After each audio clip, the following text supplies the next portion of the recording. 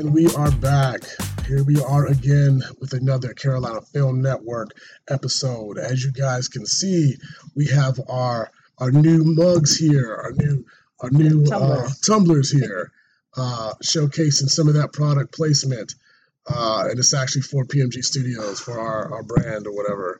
And of course, we also are bringing to you today our sponsor for this episode, which is American Pit Fighting Academy. These are the shirts that we have on right here, and this is why we're here right now at the dojo. We are here at American Pit Fighting Academy, bringing it to you live on this episode.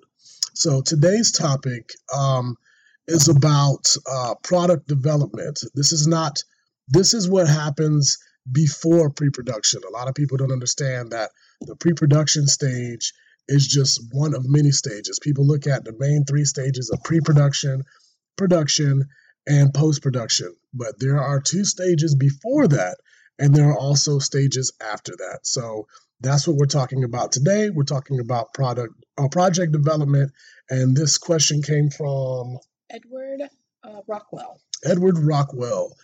So let's just jump right into it because it's a good bit of material. Yes. So we're actually going to give this to you somewhat chronologically, so you can take notes and just take notes on what we're talking about, and you can actually do this in order.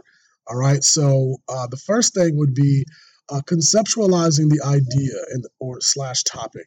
So here you are. You think you have a story, or you have a story that you want to tell, and you know that you want to include it in a genre. So it's like I want to do a horror. I want to do a horror film. So doing a horror film, now I got to think about my topic. What do I want the subject matter to be? Do I want to highlight something that can be referenced? Do I want to make up the story completely? Do I want it to be a slasher? Do I want it to be, whatever kind of genre? You have to break it down from the genre and conceptualize the idea itself. And then once you have that idea, and you can pick the genre that you want to be a part of, then you have to hyper target your audience. So based off of that story, you have to think about, who do I want to be the most influenced by this story? Who do I want my specific audience to be? And in essence, what you're doing is you're creating an avatar. And I'm gonna quote Celinda Ann with this, because she's the one that told me this a long time ago, which is creating an avatar. When you hyper target, you have to create an avatar, which is all the habits, all the likes, all the things that they follow on social media, or their spending habits, everywhere that they go, everything they follow, the things that they Google. You want that specific audience member. You want to target that very specific audience member and create that target, that very specified target.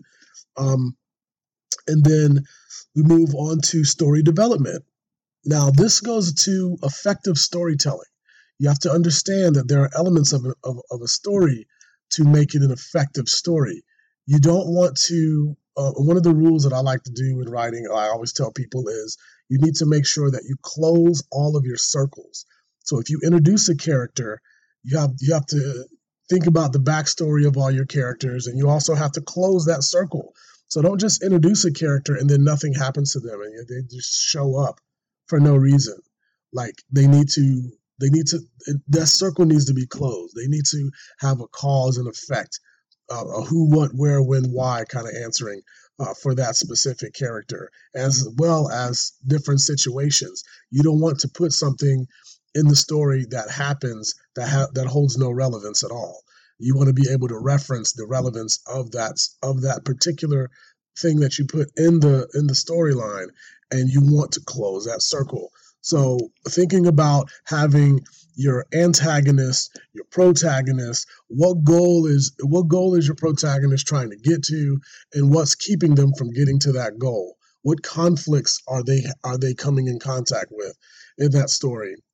And then you have, like I say, your cause and effects, answering the who, what, where, when, why. When you think about your scenes, and you think about what led up to that scene, what's leading up to that point in the story, what happens during that time in the story, and then as a result, what's going to happen next, and how does that lead into the next part of the story. And then thinking about your climax, the build-up, the climax, the plot, everything, your storyline, all of these things go into your story development.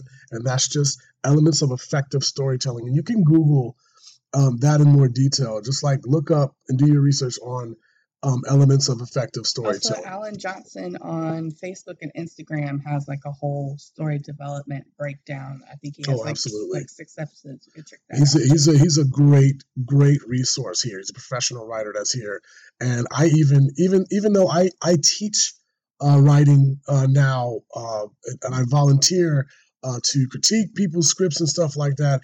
Even then, I am not perfect. And he knows way more than I do. And even with my scripts that I write, I send to him for him to do a breakdown and get a better critical eye on my script so that I can polish it up and make it better and stuff like that as well. So, which brings us to researching for authenticity and legitimacy of the story. This is actually my favorite part of any film, of any project, is the research. Because for instance, in thinking about method acting, as a writer, as a story developer, you have to do the same thing and same habits that method actors do. You need to immerse yourself into whatever it is that those characters are. You have to be completely impartial of what you're developing. You have to be able to learn what that character, the psychology of that character, the actions that character takes or has, and what makes that person. For instance, let's say, and I always use this because this is like the easiest reference, is like a police officer. If you're doing a story and you include law enforcement, you need to be at a law enforcement agency of some kind, learning 10 codes. You need to learn the lingo. You need to learn how people. We've watched tons of movies where they use the wrong. Yeah, they use the wrong lingo, or the way that they hold their firearm is wrong, or they have multiple firearms, and the firearm that they pull first, which would normally not be a primary weapon, is their secondary weapon. It's like a whole bunch of stuff. I'm sure you've seen lots of stuff too, Christian. I've seen a variety of things. Also, having had a law enforcement background, I can tell you the way they wear their uniforms, right down to the grooming. As a matter of fact, I was watching last night an episode on the ID channel, cable, right? Mm-hmm. And, they had guys, playing cops. And these cops, I mean, their face was all shaggy. The uniform was kind of unkempt. And it was like, they need to take better care of how they portray these characters for legitimacy, and so to make the whole story believable, because in essence, it's literally a reenactment. So if you're going to do a reenactment, you might as well do it right. Also, if I can loop back to the genre, one of the things you might want to consider when choosing a genre is, depending upon what the genre is, will also determine the cost of putting it together. Because, for instance, if you're putting together a slasher movie, like let's say Jason in Space, well, there's going to be a lot of CGI involved, versus a grindhouse slasher movie where it's just, a different filter in certain instances when you're filming, a lot of blood, and just, a lot of different scenes where you're watching people run from the slasher and fall down. Hooray. So girl in the woods. Yeah, the girl gets chopped up in the woods. The girl in the woods. And with regards to conceptualizing, oftentimes when you're writing a story, try to put yourself in that person's shoes. Once you understand the psychology behind the whole thing, you've done research. Maybe let's say like the Joker movie that just came out. It is so good. And why is it so good? Because they delve deeply into the issues that not only surround mental illness, but what people who live with that have to deal with outside of that mental illness within their periphery. That movie hit me on a personal level, like having PTSD and then like sitting in front of a therapist. And that line was epic when he was like, you're not really listening to me, are you? Like, you don't really you're hearing the things that I'm saying, but you're not really listening. And that immediately let me know, like, whoever did the research for this film, they really did the research properly. Exactly. And they made it such a more powerful film. So much more of a powerful film. Yeah, and listen, don't be greedy. Don't be selfish. And this is what I mean. Sometimes as filmmakers, we get caught up in, I want to convey my idea, my perspective, my view of the world. But then you're kind of robbing the audience of the truth, because your perspective may not be what's actually going on. It may be your imagination being layered on top of, a certain truth. And what Joker did, and I'm going back to this film because right now it's still going. It's still in theaters. What Joker did is they pretty much spoke truth to reality. They spoke truth to reality. Sometimes filmmakers try to speak fantasy to reality or truth to fantasy, but in this case, they spoke truth to reality and threw in the elements of, what we all know from the history of the franchise, the Joker to be. But we truly got to see him in a way that none of us would have expected. And it's that unexpected element of the film that drew in audiences, that made them feel it on a personal level. Remember, you have to connect through your storytelling. Don't be selfish about it. You have to connect, because sometimes filmmakers just make it for themselves.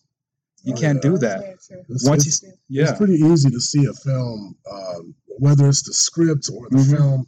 You can almost, every single time when I read somebody else's script, you can almost tell off the bat that they're writing how they talk, or they're writing how they act, like how they are as a person. And you can see them in every single one of the characters. And it's like, unless the story is supposed to be tailored to everybody being that way, it's just, you could just easily see it, But again, that research, you got to be impartial to your work. You have to be able to tell the story the story that you want to tell, but you want to tell it the most genuine way you possibly can, from multiple different angles, from multiple eyes, from multiple characters, and you have to be impartial with that. Again, with the research, like, let's say we're working on projects right now that we're still researching and stuff like that, and I think with what we're doing, you can use so much of that research to authenticate certain elements of the story. A lot of times with the research, depending on how much you delve into it, what doesn't change the story, but gives your story more depth. You can add to the story. You'll be like, oh, well, I didn't know this. I can add this in. And that leads into the next stage or whatever, which is writing a treatment. So once you've done your research, you have everything authenticated. You have the story that you want to tell. Now you're writing a treatment. And for those of you that don't know what a treatment is, this is basically what you can shop around and also give to people. That is like it's like an outline. It's like a detailed outline that doesn't give too many specifics, but it's a detailed enough outline that sets the tone of the film, so that people that see it and read it can tell the tone of the film.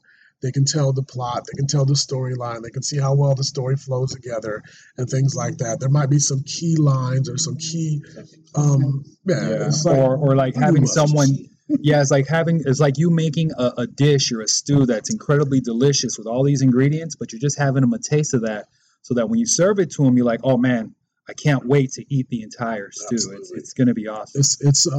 It's sometimes if you're doing a short film, it can be. It can range. A treatment can range from 2 paragraphs to 20 pages with certain feature films and stuff like that. But when you're doing your treatment, all the things that you've researched, you can put those in there, so that, like, let's say if I were to give my treatment to a composer should be able to look at that treatment and tell, when they get to this part of the film, the tone that they need to pull from. Like, oh, this needs to be more a comical tone, or this needs to be more of a dramatic tone, or this, that, and the third. Suspense, or this, that, and the third. They can tell by looking at the treatment that what's happening in the story and how you're supposed to feel basically at this point in time during the story. But also when you're writing your treatment, and we'll get back to this, you have to, like I said, incorporate those elements of authenticity from your research and stuff like that. But you don't necessarily have to put like all the character names and all the specific locations. You can generalize a lot of the information. But but after you have your treatment done, then you want to go ahead and set your target date for principal photography. Okay, so this puts a timestamp on everything. So this is how you start to think about organization of your pre-production and your production and your post-production processes. And again, remember, this is actually all the stuff that we're talking about right now is before pre-production. All of this is before pre-production. This is literally the project develop. This is just developing the project. So after you set your target date for principal photography, which is the date that you're going to start filming, then you want to go back and you want to develop your business plan, your marketing strategy and plan, and your budget. You want to have all this in place. You have to treat, and we've said this before, you have to treat each project like it's its own business. And just like its own business, you have to brand that business. You have to push that business in the eyes of as many people that you want, to include your hyper-targeted audience. All these things that you've already gone through, these are the things that go in your business plan, your licensing, your insurance, your paperwork, your legitimacy, your everything that you need to get that into your business plan. Also with your marketing strategy and marketing plan, you have to be able to think about how are you going to, what market can I touch with this? So now even beyond your hyper-targeted audience, you also have to think about, like I said, the genre itself, think about different places you can go to market this film. Like if it's like a film that of course with horror, a lot of times you can go to like different cons and stuff like that, like Comic-Con, stuff like that, like getting a marketing strategy where you can create a booth so you can sell future merchandise or get people interested in your film to invest, or sponsorships. All these things, as well as budgeting, needs to go into the same business plan. That budget needs to include everybody's pay rate. It needs to include all of the things that you are going to have to spend money on. And the best way to do that is to have a stipend before, base it off of your low numbers. Base your budget off of low. You always want to round down. Round down with what you have, round up with your expenses. I'm going to say that again so people understand. When it comes to your expenses, you need to round up.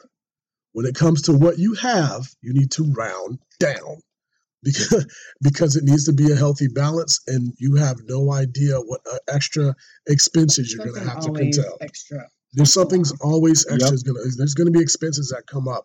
But in addition to that, you want to make sure that all of these things, along with your marketing strategy and marketing plan, your business plan, all that, all the sponsorships, all that stuff, like that's all great, but you need to take your time and budget properly and make sure that everything is, all the I's and J's and T's are crossed and dotted and all of that in advance. If you don't do your budget properly, you'll end up running out of money. Yeah, you'll run out of money and you'll end up owing people like we do. And this is a fact. We are not perfect. We're still learning too. But at the same time, you got to learn from those mistakes and properly correct them.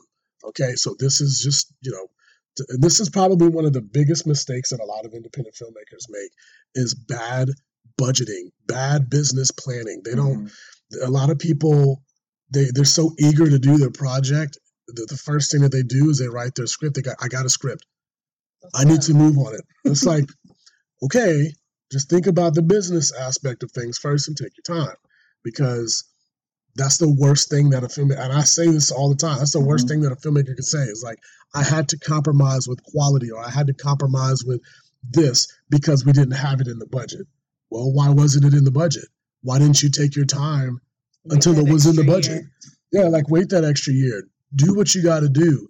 Like she's worked 3 jobs. I've worked jobs. He's worked jobs. Like this stuff comes out of our pocket. But at the end of the day, if you can't afford it, why put yourself in the hole?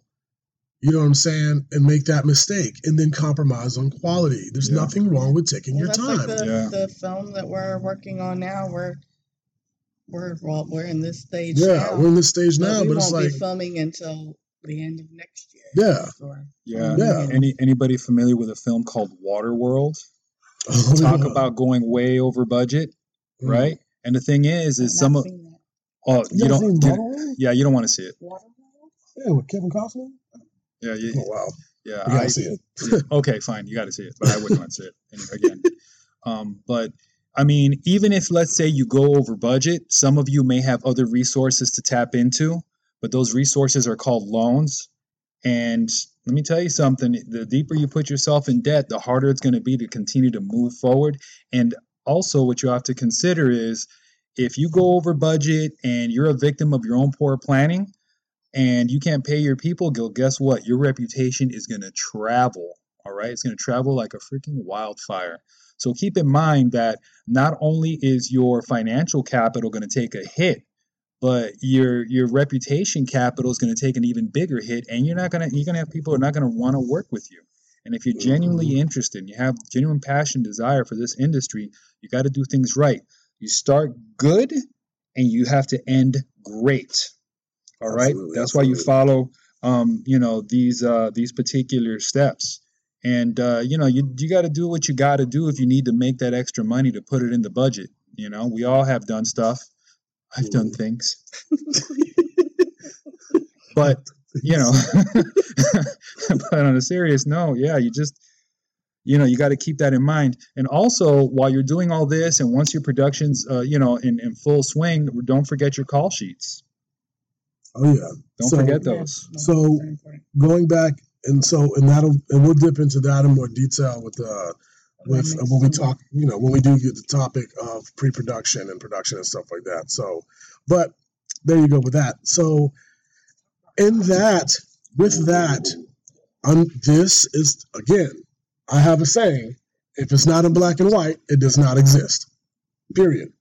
If you're doing just because it's an independent film does not mean that contracts are excluded. Does not mean that even if I don't care if it's a person off the street or your cousin or whatever the case may be, if you do not have them on a contract, they will more than likely 99.9% of the time they're not going to give you 100%.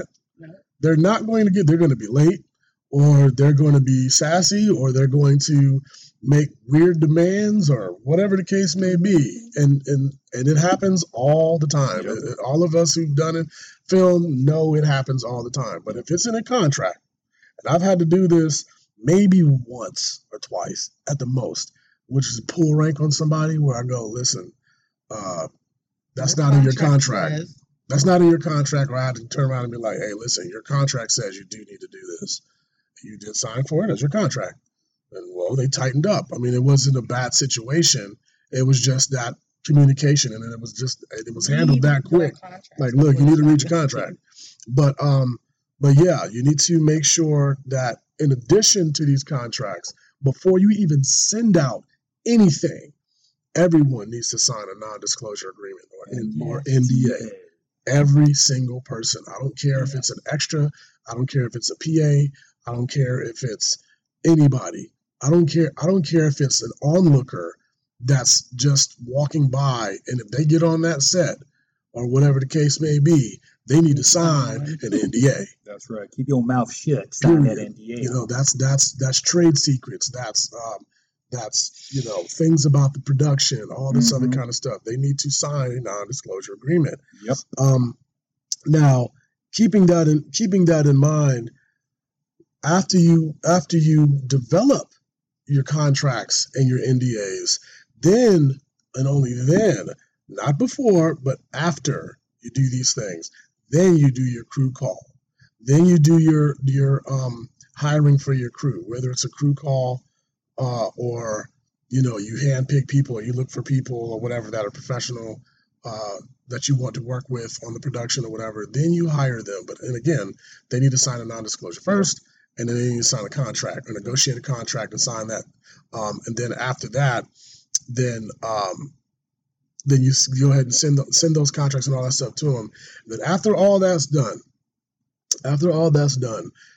you have a part that goes back to what I was talking about with the treatment. Because now you have other eyes on the treatment. That's correct. So now that you have other eyes on the treatment, you sit down with your marketing team, you sit down with your production managers, or whoever you have specifically that has a position of insight on how we can monetize the film. Now, mind you, distribution is only a small part of the equation of monetizing your film. And we talked about that before. Mm-hmm. This is where that comes in. This is the first stage of where that comes into play. And that is where you look at that treatment, scene for scene, and break it down. And you look at each scene in that paragraph, and you go, what's happening here? What parts of this scene can we monetize? What parts of this scene can we market? What parts of this scene do you have merchandising for? Mm-hmm. What things can we get sponsorship for in this scene? What type of product placement can we do in this scene? You do that for every single paragraph, breaking that. Yeah, we did it last night. You break it down every single paragraph and you go, this right here is not going to take away the attention of the story, but it is something that we can put product placement in. The cup she's drinking out of can have a logo on it. The shirt that she's wearing can have a logo on it, or something like that. Or it can be something that you merchandise. Yeah, exactly. Something that you can merchandise. Like, let's say you create a shirt. Let's say you create a shirt that has a line that's in the movie that's kind of subtle, but it's a shirt that's recognizable that you can merchandise later on. Or it could even be a catchphrase. Look, exactly, a catchphrase. It could be something subtle or just a catchphrase that just has that, I don't know, that certain quality that make people want to say it. Absolutely. Like even in a commercial. Y'all remember Where's the Beef? Yeah. Oh, hey, Mikey likes it.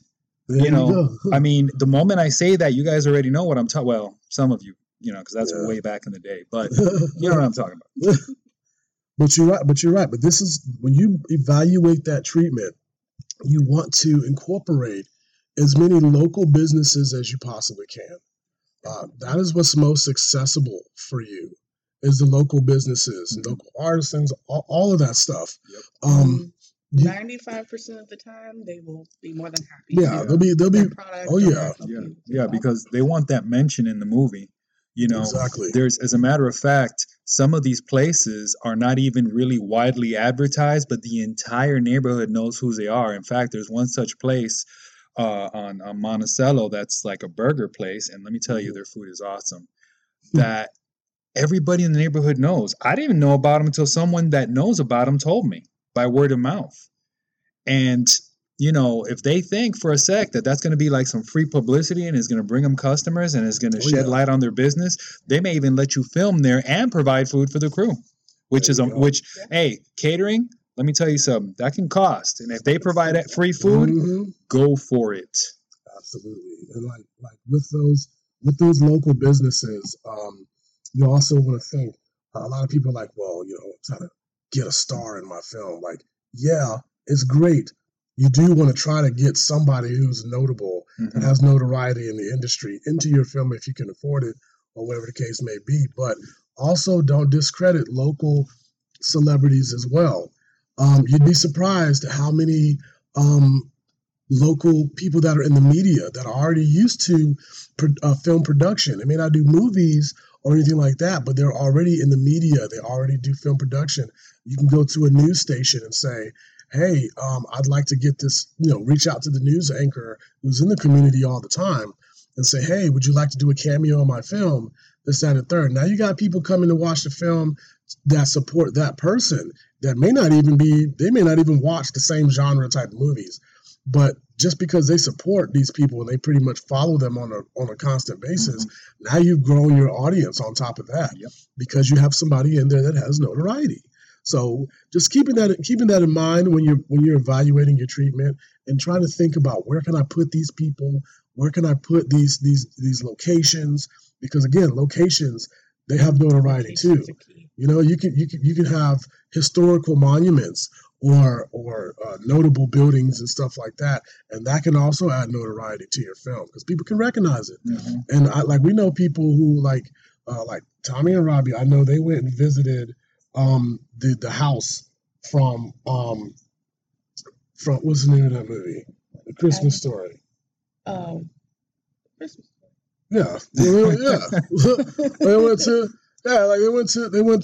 the they take pictures. Or people go to Disney World and take pictures of like different sets that have been rebuilt or different sets in general or whatever the case may be. Like if you film at historical locations, more than likely they have like a board that protects that house or that location, and they'll sponsor or help put the word out about your film as well. Oh yeah, because it brings more attention of the respect that you're giving to these places. I mean, like you're showing respect and paying homage to these notable places, and people are going to enjoy that. And just the fact that people can go visit these places, take pictures, and learn about these places through your film, like that adds notoriety to your film as well. Yeah. All right. Also, I wanted to add one thing to also consider, that if a historic place is featured in your film or some place that everybody knows, there's going to be eyes on your film. Other filmmakers are going to be interested perhaps in that location.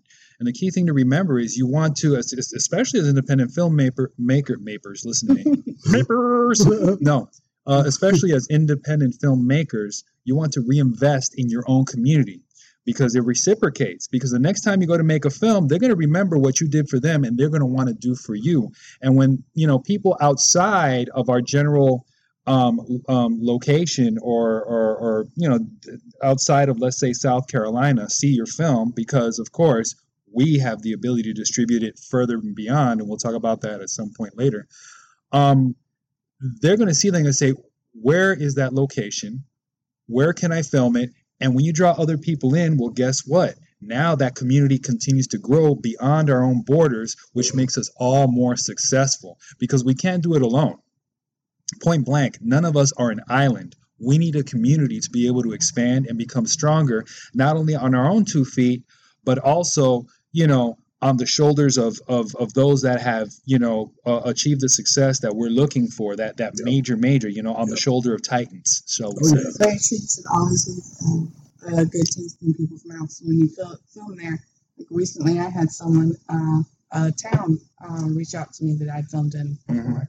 They're like, hey, if you have any other projects coming up, let us know. We'd like to, like for you to use our town. So it just so happens that we do. So it's like, bam, that's one location with several locations in it. We don't even have to try to get now. Sponsorship, locations. Absolutely. Not to talk about maybe the potential for some free food.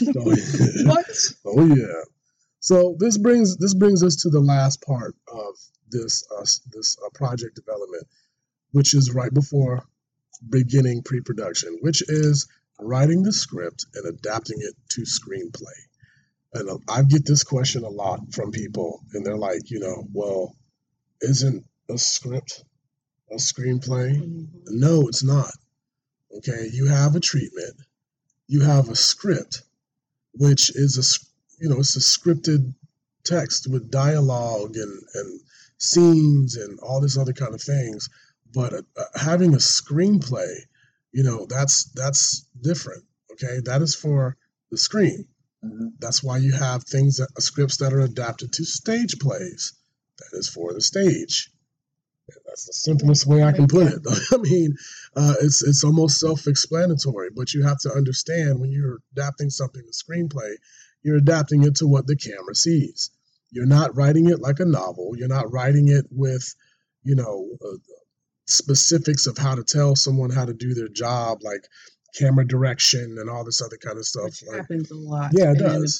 Film. It happens a lot, and one of the main reasons why it happens so much is because a lot of times we wear these multiple hats where the person who wrote it, it's their project, they're producing it, they're the executive producer, they're directing it, they're in it, they're starring in it, they do so many different things. They're like a Swiss Army knife of the production. And there's nothing wrong with that, but you need to understand that when you include other people into your project, you have to trust them to do their job. You have to tell them what their job is, of course, in their contracts, but you have to trust them to do what you ask of them to do properly. And you'll find it frees up so much more of your time to be able to maintain the quality of your film. And your energy. Absolutely. Your energy and your quality of your film will be so much better when you actually have someone doing that specific task. And if you have them looking at that screenplay and they're the DP or they're the script supervisor or whatever the case may be, like they can actually understand what it is that you're looking for much better. And I know it sounds kind of the opposite because it's like, well, if I had it in more detail, wouldn't they understand it more? Well, not really, because you're giving them direction that's taking away from their artistic ability as well. That DP knows what they're doing. Yeah, when you micromanage people, you tend to kind of like close them off, you wall them off, and when they feel that way, it's going to show in the quality of what they deliver. Furthermore, going back to what I was saying about energy, listen, if you're a director or producer or whatever, and your energy is geared towards doing what your job is, you can't be sitting around like, oh my God, I wonder if Wendell's doing what I asked him. Where's Wendell? Wendell, what are you doing, Wendell? Wendell, I thought I told you. Wendell's going to give you 2 middle fingers and he's going to be out. So yeah, I mean, like I said, at the end of the day, these are things that develop your project. Okay, you have story development itself, but you have project development too. This is what develops the project. This is putting all the pieces, all the players, all the elements, all that together before pre-production, so that when you start casting, when you start, when you have that script finalized and all that stuff done, down location, all that. Because remember, like I said, when you start production, especially when it's a professional production, that script, that screenplay, all that, when it gets in the hands of a director and producers and all this other kind of stuff, it's going to get changed. There's a lot of meaty things that are going to be taken, or fat that's going to be trimmed out of it, this, that, and the third. And that's something you have to accept, especially to all my writers out there who are trying to pursue a writing career.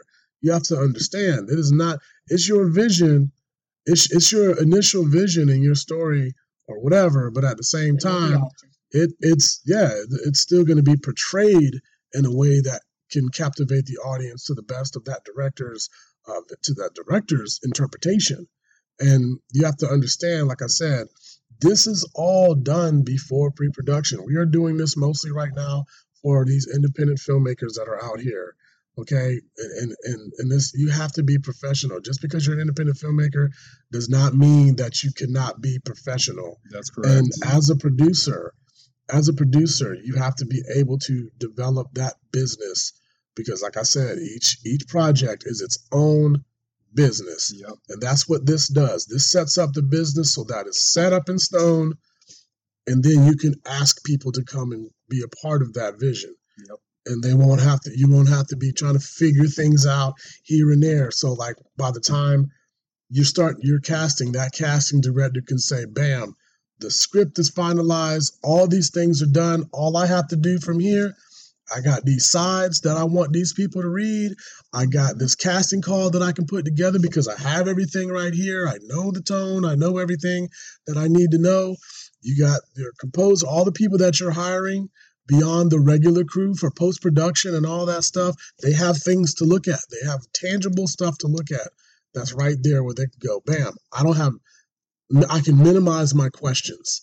And like I said, that goes into pre-production. But this, like I said, finalizing and adapting that script to screenplay is the last stage before the first stage. Yep. I guess you can say the last stage before the first stage.